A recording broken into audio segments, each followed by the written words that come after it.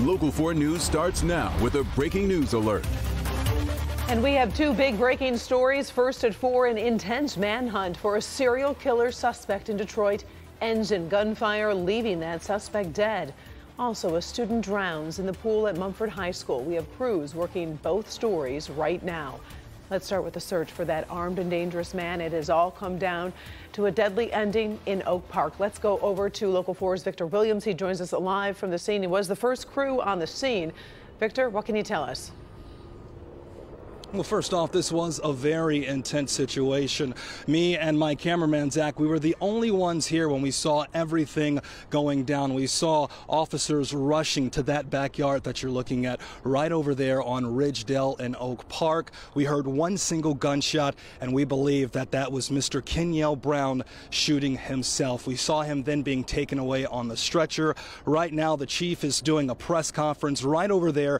We pulled ourselves away so we could do this live shot really quickly, but once again, it looks like Kenyell Brown is in custody. Of course, he did shoot himself. Reporting live, Victor Williams, Local 4, but we are going to go ahead quickly right now to something that the chief said earlier.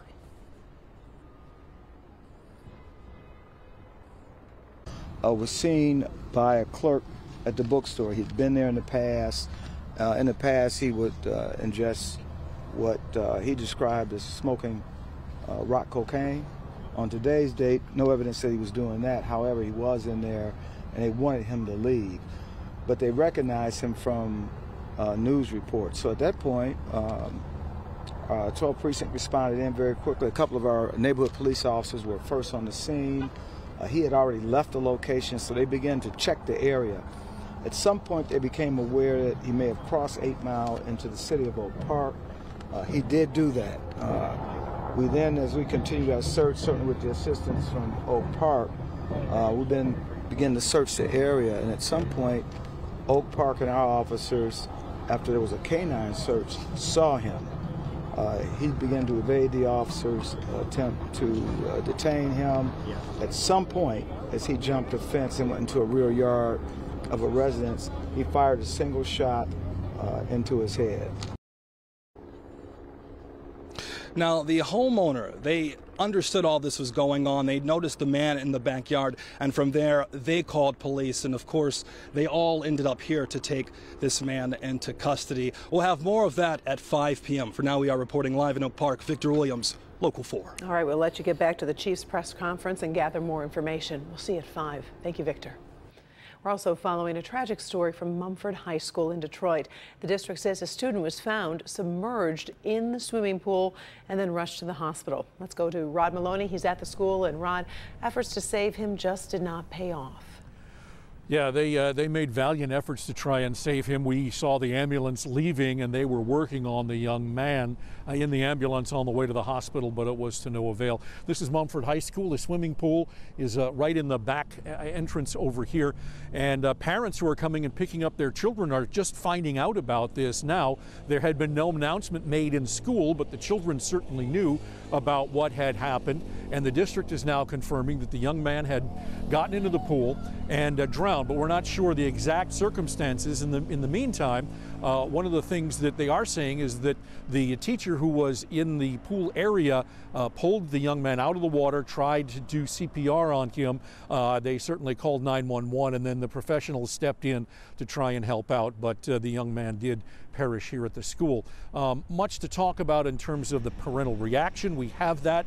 We'll have that for you coming up on Local 4 News at 5. In the meantime, the school district says that they're going to be putting out a robocall to parents, and also what's going to happen is that they're going to be making counselors available to the students here this afternoon and again tomorrow. We'll have more again at 5 o'clock. So reporting live from Detroit right now, Rod Maloney, Local 4. How awful. All right, thank you, Rod. We'll see you at 5. It is a very busy news day, and the coronavirus crisis, it is another watershed moment in the Me Too movement. The one-time powerful movie producer Harvey Weinstein is now a convicted sex offender. A jury in New York City this morning found Weinstein guilty of third-degree rape and criminal sexual acts in the first degree. He was found not guilty of 3 other sex crimes that carried harsher sentences. Kimberly Gill live in the newsroom with reaction to the verdicts. Kim. Yeah. Hi, Karen. Good afternoon. For years, as you know, Harvey Weinstein's behavior was somewhat considered a dirty little secret in Hollywood, but sexual misconduct accusations arose in 2017, and then charges were filed in New York. The trial produced lurid testimony and passionate arguments. Defense attorneys say they are confident about appealing, while prosecutors say they proved their case. Weinstein is a vicious serial sexual predator who used his power to threaten, rape, assault, trick, humiliate, and silence his victims. There are several issues on appeal. It's not like one little thing to hang our hat on. There are multiple issues, and this is not Arthur Idala's opinion. This is the opinion of people much smarter than I am who have read the transcript, and they said you basically got a free ride here because the appellate court is going to throw it out. Well, Weinstein, seen here in earlier video, was handcuffed and taken into custody. The judge requested he be held in an infirmary after his lawyers said he needed medical attention. So the crimes Weinstein was convicted of carry a sentence of 5 to 25 years in prison. Sentencing is scheduled for March 11th. A lot of people will be watching that decision closely as well. We will be too. And for now, Karen, we'll send it back to you for more news of the day. All right. Thank you, Kim. Sure.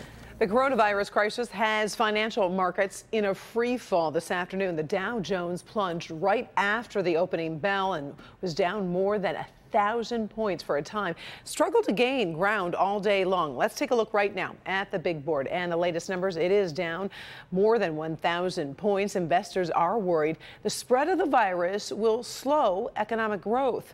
World health officials are trying to keep things in perspective. One of the reasons for the growing concerns is an outbreak in Italy. More than 200 people are now infected in that country, with 5 deaths reported so far. Medical investigators still haven't pinpointed the origin of Italy's outbreak. The country has put up checkpoints on its northern borders, and store shelves are empty in some towns as panicked residents stocked up. In spite of the new numbers, the World Health Organization is not ready to declare a pandemic. For the moment, we are not witnessing the uncontained global spread of this virus, and we are not witnessing large-scale severe disease or deaths. Does this virus have pandemic potential? Absolutely, it has. Are we there yet? From our assessment, not yet. While the outbreak is not being called a pandemic, in addition to Italy, there are concerns about 12 deaths in Iran. 5 countries bordering Iran have reported their first infections, and all those cases have links to Iran.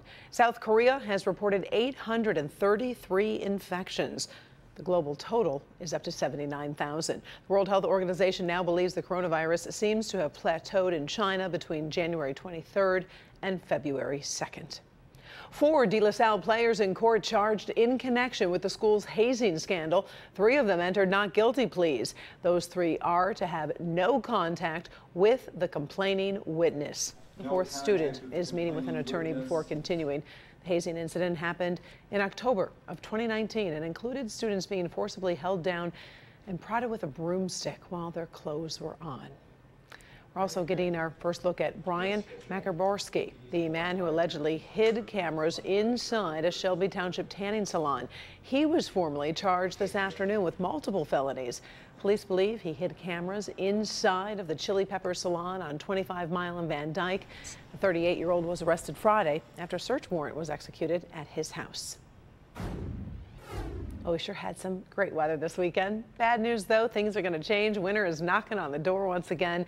Andrew Humphrey is in for Ben this afternoon. And Andrew, how long do we have to mentally prepare for the next hit we get? Well, Karen, we do have some time, and you're exactly right. We went from spring over the weekend to now winter. It will feel like winter and look more like winter over the coming days. Winter storm watch not in effect now, but it will be in effect for Detroit and all of southeast Michigan. Note, it doesn't go into effect until late tomorrow night, all day Wednesday into early Thursday. What's happening now? We have clouds overhead. The areas of green you see here, those are raindrops in the atmosphere trying to make it to the ground. Here in portions of Livingston County, Oakland County, where we have those darker areas of green, we're seeing some sprinkles and light rain. The main action of rain and the circulation in the atmosphere is still to our south and west, but it is still headed in this direction. So what does that mean? It means we keep the clouds in place. It's now 47 degrees, but temperatures fall from here. Rain and snow start to enter the area later on this evening and tonight. Very widely scattered rain and snow. Not much accumulation tomorrow, but accumulating snow more possible, more likely Tuesday night and Wednesday. We'll discuss this more and snow totals coming up. All right. Thank you, Andrew. The city of Los Angeles is saying goodbye to basketball legend Kobe Bryant and his daughter, Gianna, who died with 7 others in that helicopter crash last month. Bryant is being honored with words and music. So baby, kiss me, baby, kiss me, before they turn the lights out. Beyonce opened the public memorial with song, then Bryant's widow spoke to the gathering at the Staples Center. She reminisced about her husband and 13-year-old daughter and gave them a final personal message. May you both rest in peace and have fun in heaven until we meet again one day. We love you both and miss you forever and always. Mommy. On the same day as the memorial, Vanessa Bryant filed suit against the owner of the helicopter involved in the crash, claiming the pilot, who also died, was negligent. Still ahead, first at 4. Many of you might stop by the Costco food court for a quick and expensive meal, but some of you may be out of luck in just a few weeks. We'll talk about a Costco crackdown. Also, the new immigration policy is going into effect today, what it does and why one Supreme Court justice is raising concerns about the highest court in the land. Up first, he told the world he was the victim of a racist and homophobic attack. Today, actor Jussie Smollett returns to a Chicago courtroom. That story right after the break.